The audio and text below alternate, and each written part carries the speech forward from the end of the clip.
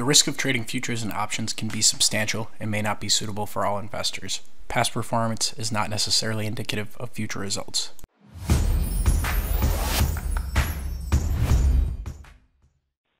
In this video, we'll be going through placing your first order in Rithmic Trader Pro using the order book. With Rithmic Trader Pro open, on the left side, you'll find some options to open the various windows that you have access to in Rithmic Trader Pro.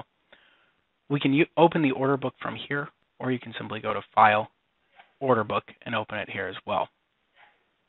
Once you left-click, you'll see this window pop up. You'll be prompted to enter the symbol you want to trade, as well as the exchange, and select your account. If you have multiple accounts, you should see them all in the drop-down on the right side. I'm going to go ahead and type in the ESZ9 contract.cme, and then I'll select my account, and we can see that we have real-time data. If the window ever looks like this and you're not able to see the full order book window, you can simply come up to the top and shrink it down a bit and then move it back up. This is how the Rithmic Trader Pro order book opens at the start. You can see you have several columns, and a lot of them you may want to get rid of, such as trade volume or this ticket column. The ticket column allows you to simply go to a price, left click, and you'll be prompted to enter into a ticket. By default, Rithmic sets the order quantity to 0. If you want to change this, you can either type in your own number, or you can do what I like to do and select 1 and make it your default order size. If I go back to the ticket window and left click on the sell side, I'll get prompted to place an order via an order ticket.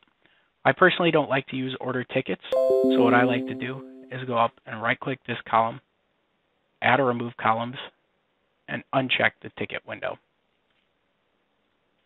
If we click OK, you can see that that column is now removed.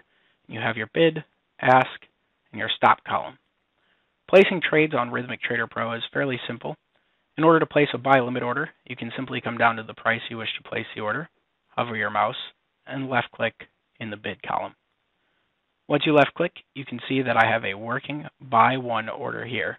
If I want to cancel this, I can come over to the actual order on the open orders column, right click, and click the X. If I want to place a sell limit order, I can go up to a price of 3,042.0. Left click.